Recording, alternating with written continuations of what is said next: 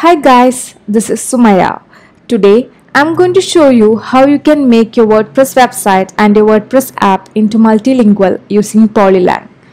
Polylang plugin is the most downloaded WordPress multilingual plugin. As you can see here, there are 5 lakh plus active installation and is one among the top rated multilingual plugin. This plugin lets you add as many languages you want in your website and also support RTL language scripts.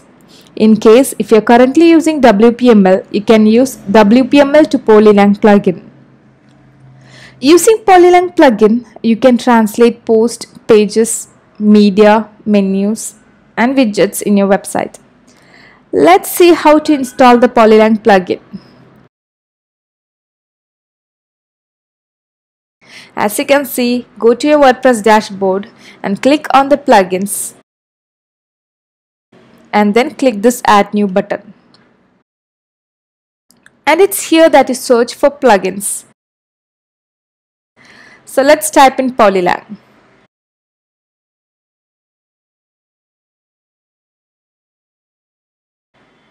This is the official plugin of Polylang. Click on the Install button and then click the Activate button. Now the plugin is added to your WordPress website. The next step is to configure the settings of the Polylang plugin. Let's see how it's done. Initially, you need to set up the languages that you want in your site and app.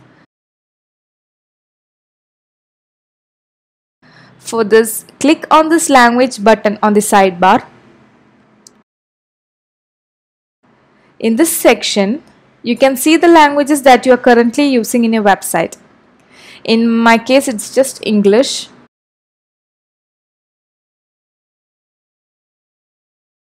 And it's here that you can add a new language. Let's try adding a new language. Let me add Portuguese. And when you click on this Add New button, Add New Language button, Portuguese will be added to your website. The order option here will let you enter an order for the language Portuguese. And in the website's language switcher, the language will be displayed in that order. Let's just proceed as it is by clicking the Add New Language button.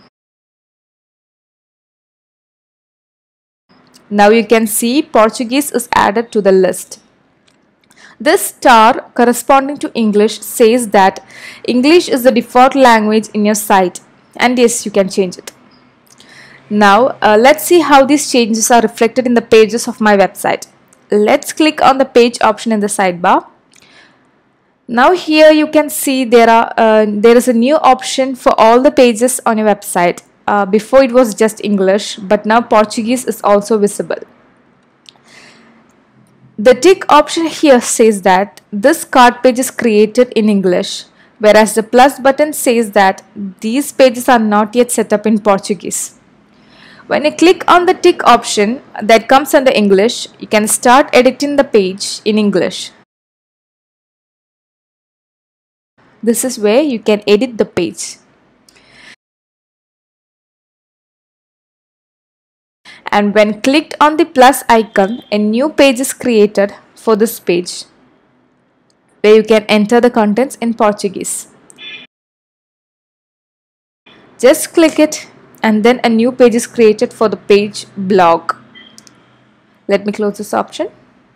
Okay, this is where you can add the translated contents. Yes, here you will need to manually translate all the contents. Let me show an example page that has contents. Let's choose welcome page. You can see the language, the page is already set up in English. And now let's create a welcome page in Portuguese by clicking the plus option. Now you need to translate all the contents in the welcome page to Portuguese. Here it's just a few sentences. Let's begin with the heading. You can use Google Translate to get your content translated. Now let's translate the body contents. Adding the translated contents and then click the publish button. Let's see how that went. Click all the pages option in the sidebar. There you go. You can see the translated page of the welcome page, and it is also updated like this page is created in Portuguese and the default page still exists in English. Since we have added all the languages, what we need to do next is give an option to the customers to choose their language.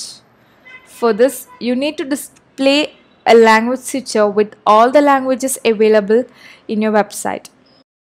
Let me show you how to add the language switcher. Click the appearance option and then select menu. You can see the language switcher is here, and what we need to do is just tick the box and then click add to menu option.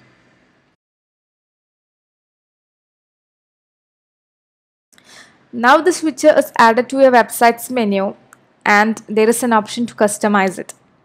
Let's choose the drop down option, and instead of the language name, let's just display the flag. Now it's all set. Next, you need to check in the option secondary menu right here and then save the menu. Let's see how the language switcher is now visible in your website. Reloading my website. Here you go. The language switcher is now available on the website. Let's click Portuguese to see the translated page of the welcome page. Here it is. Just as I said before, Polylang plugin does not translate the content. What it actually does is it only manages the translated pages. Well, translating manually is not always feasible. So this is why you need Lingotek.